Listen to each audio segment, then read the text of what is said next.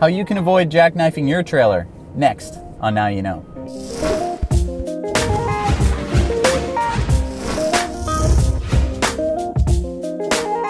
So one of the hardest parts about driving a trailer is backing up. You have this inverted pendulum. You're essentially balancing a broomstick with the back of your car. It's more complicated than just moving your hand. So in this episode, we're going to show you a hack that's going to really help backing up in the Tesla Model X. So first things first, the really helpful thing here are these lines. I kind of imagine it as a rudder. As someone who has gone boating before, you want to push the rudder in the opposite direction that you want to go in. And so you're basically thinking of these lines as a big rudder that is just a little bit harder to turn than on a regular boat.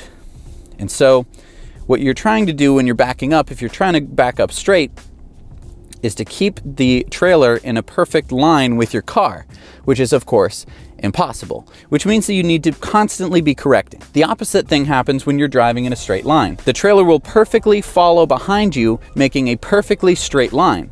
And that's really useful because that sort of gives you an indication on what the straight line will look like.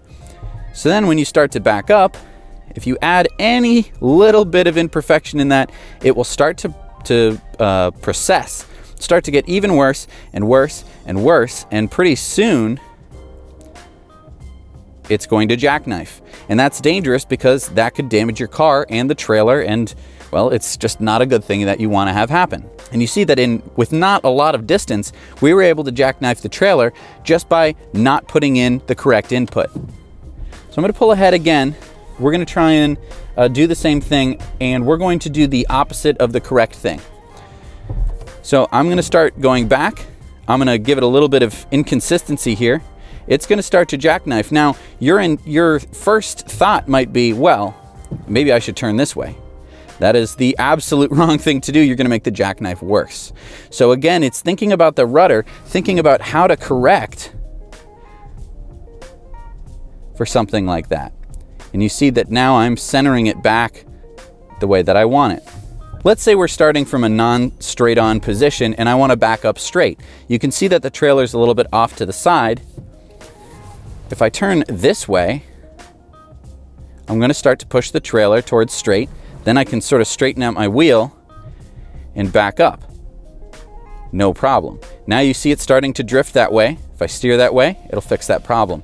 And we can back up like this all day long. It's just a matter of making sure you don't hit anything, A, and B, making sure that you're not drifting too far off course. But right now, I'm going to show you a hack that's going to make backing up in a straight line much, much easier. So the first step in this trick is that you want to find a nice big open space.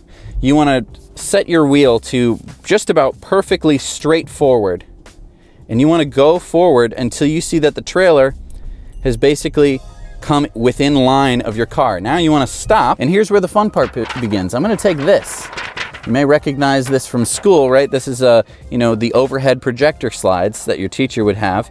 You can buy the exact same things, put these right onto your car. So I'm going to give myself a little bit of a datum by sliding this over to the right, because we don't want this to slide around. They don't fit perfectly, but if you slide it over all the way over to the right, now what you can do is make marks for yourself, very helpful marks. So I'm going to take this blue Sharpie, and you can use whatever marker you want, or anything basically that will make a mark on this. And we're doing this that way we're not putting a mark on your actual screen. Again, this is a this is a piece of plastic that we're putting on your screen here.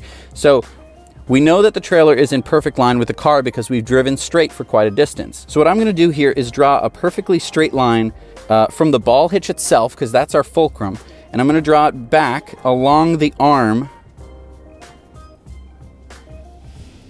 of our trailer here. And you don't have to be 100% accurate. This is just to give us some idea. So now when I go backwards, I'll notice a lot sooner if I am trending off of perfectly straight back.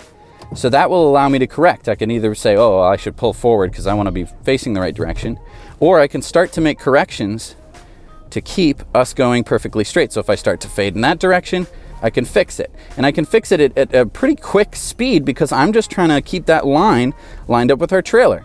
So this is helpful if you're starting from a non-straight-on position, especially because now you can see, okay, where is my straight? How can I get back to being straight on with the trailer? And then as soon as you hit that, you can straighten out and follow the car right behind the trailer in a perfectly straight line back. Another little friendly tip here is that if you zoom in very far on your map up here, you'll actually kind of get an understanding of where you are in the parking lot, which can be very, very helpful, especially if you turn on your satellite view, because then you'll know roughly where the islands might be.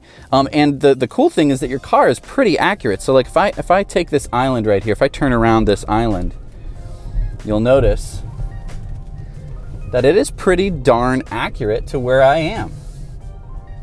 And that's gonna give me a much better understanding of what's going on around my trailer if I don't have that as the case. So in the next episode, I'm gonna show you how we can use this exact same system to help us avoid jackknifing when we're backing up and trying to park in a harder to park spot. Thanks so much for watching Now You Know. We work hard to bring you videos about things that we think you'll find useful, but we need to know from you what you want to see, so leave your comments below. Also, don't forget to go over to our Patreon page, where for as little as $1 a month, you can watch our Patreon bonus story every week on Tesla Time News. Thanks again. We'll see you soon.